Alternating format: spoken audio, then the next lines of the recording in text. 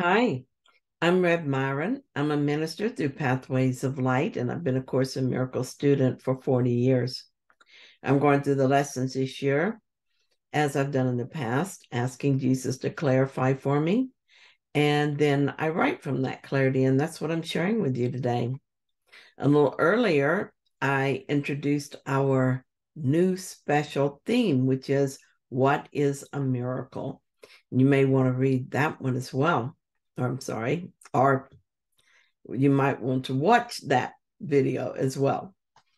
In this particular lesson that we're doing, which is lesson 341, there are a number of links to passages which I used in this. Plus, there's one link in particular I think that you might like.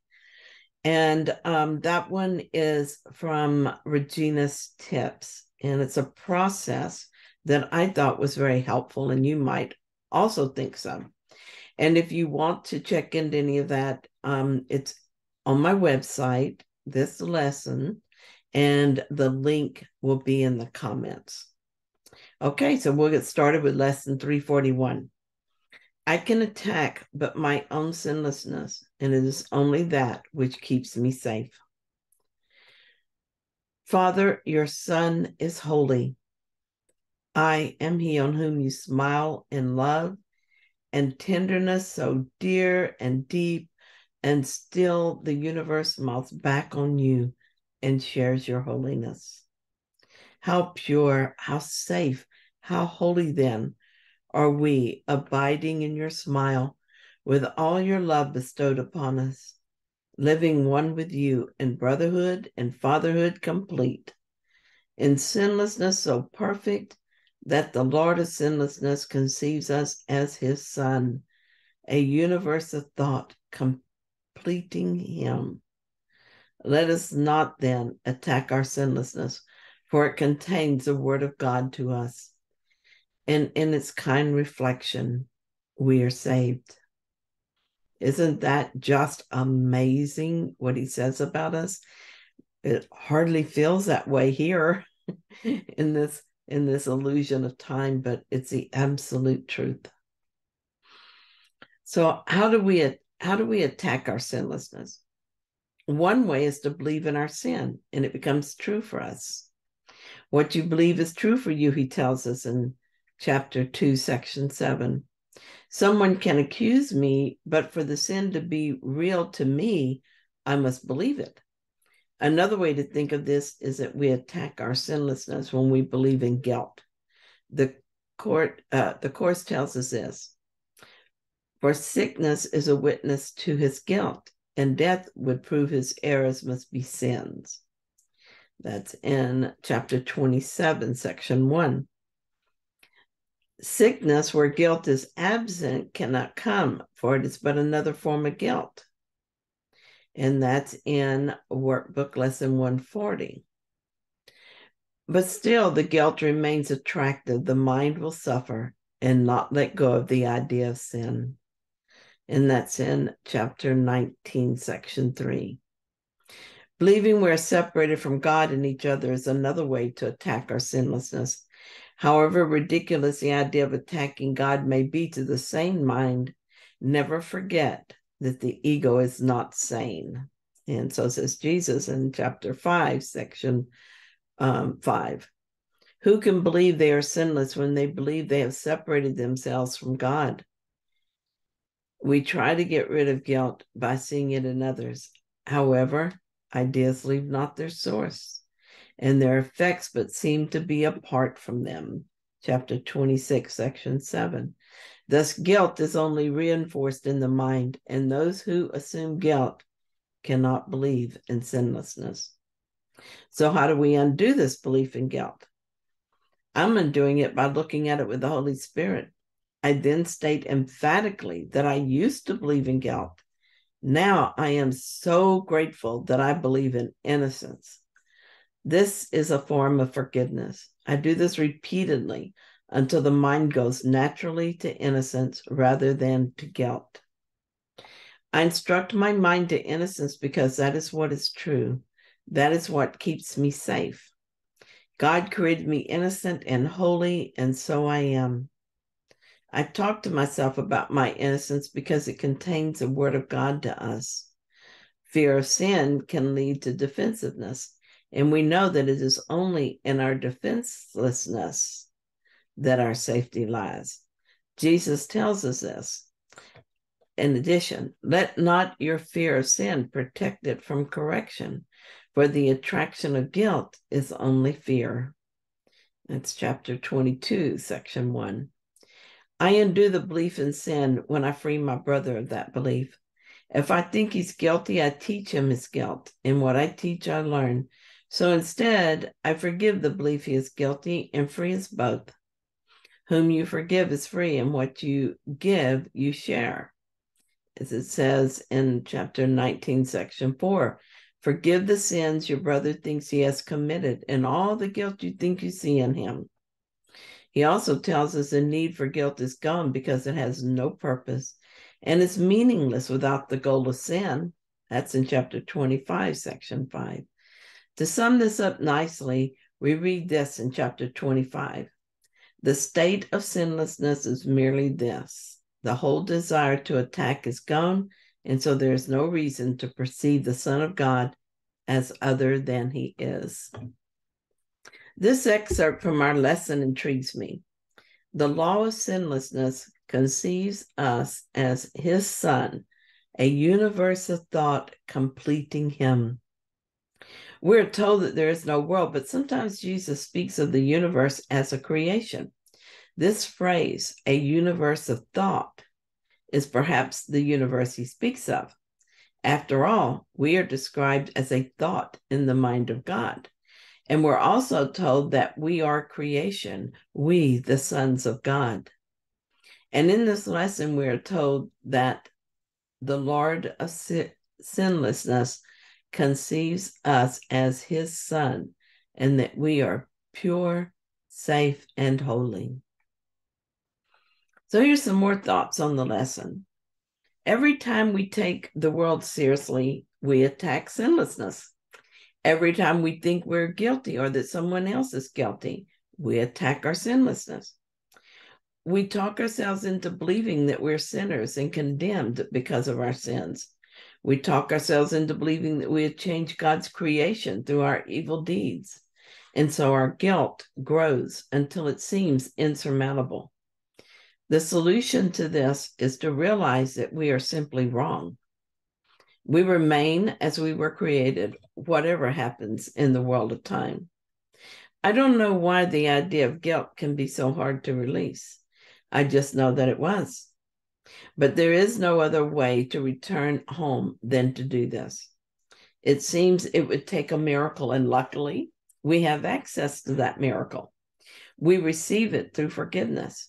We forgive the world we made as we recognize it's just an experience and that it can help us return home. I've been sick. Guilt says that I must have done something wrong and I need to atone for it. I hear this, but I don't believe it. I have learned not to listen to guilt, but guilt is stubborn and doesn't give up easily.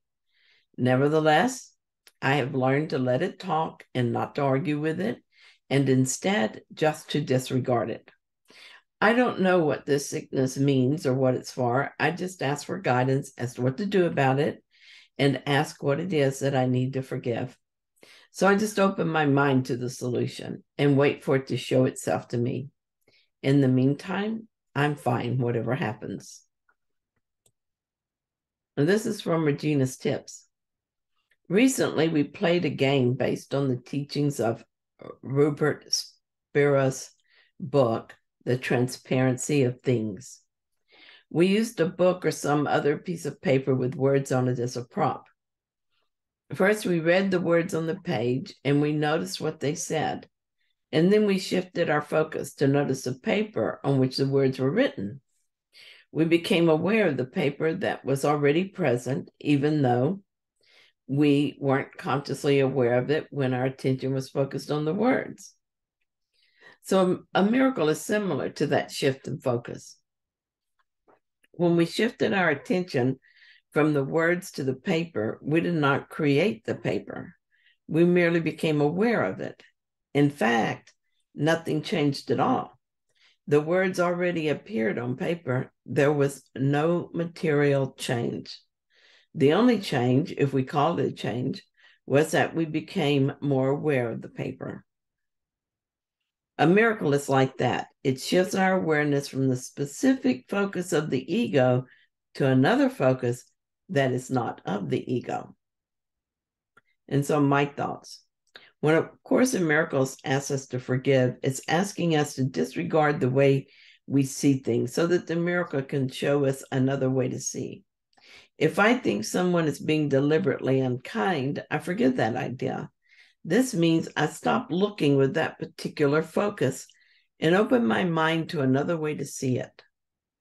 Perhaps what will occur to me is that this person is afraid and is lashing out in fear. I understand this because I've done the same thing. Suddenly, I don't see the unkindness. I just see the fear and confusion.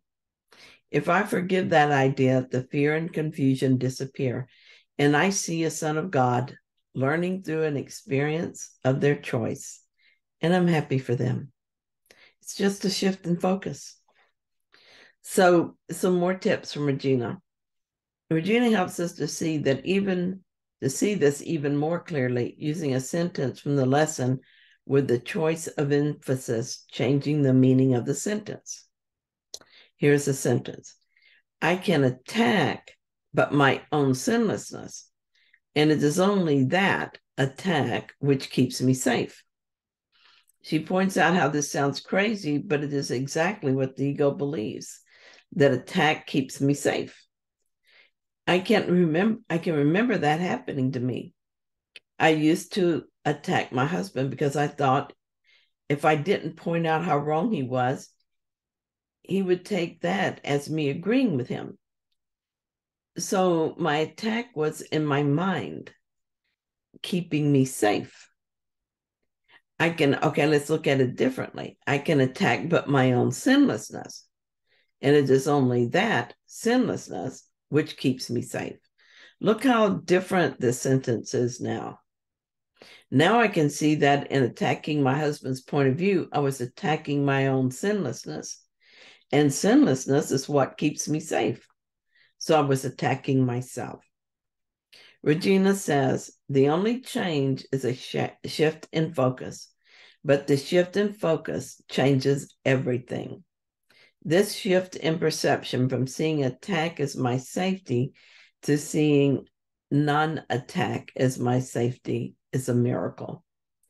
Regina then gives an excellent process to make this clear in your own mind, and I highly recommend it. Okay. So, a past entry. We're so like little children squabbling with each other, play fighting, pushing, and shoving to see who gets to be king of the hill this time, who gets to play hero, and who gets to a part of the villain, who wins and who loses.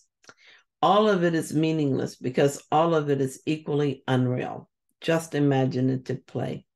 And all the while, our Father smiles down on us in unconditional love. Our Creator sees only our sinlessness, our perfect innocence. No matter how serious the game becomes and how awful the actions of the players, it still remains unreal. This sin is not bigger than that sin, but rather this sin is as unreal as that sin. We judge how much worse is one action over another, but the only judgment we need make is whether it's true or not. Is this action in alignment with God? That is the only question we need to answer. If it's not, then we may want to admit that it's causing us to suffer and choose again. The world is not real, but it is real to us because we believe in it. As long as we believe in it, then our actions are going to have the potential to cause suffering.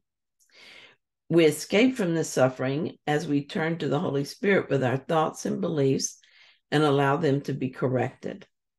The miracle inspires the true thoughts that we're entitled to, being the sons of God. We can allow the Holy Spirit to be the catalyst that breaks apart our false perceptions and rearranges them so that they are true perceptions. For a while yet, we turn to him with our mistaken thought and that next mistaken thought, allowing them to be corrected one at a time until we become aware that they all are one. And so we ask that the one be healed. Then our play becomes gentle and sweet until we become ready to ascend from this playground altogether, and God lifts us up to him. Thank you so much for joining me in this lesson. I hope that you enjoyed it. If you found it helpful, then please like it. And if you haven't yet, please subscribe. And I'll be back tomorrow with the next lesson.